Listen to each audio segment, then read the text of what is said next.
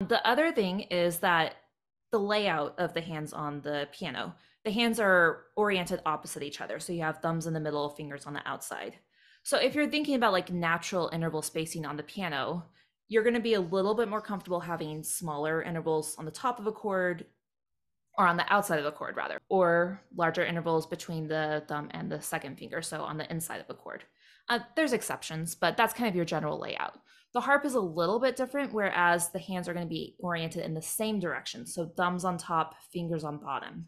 Hmm. So if you're thinking about that natural interval spacing, it's always going to be the tops of the chords that you want to have slightly larger intervals. Seconds are a little bit less idiomatic on the top of the Right. chord.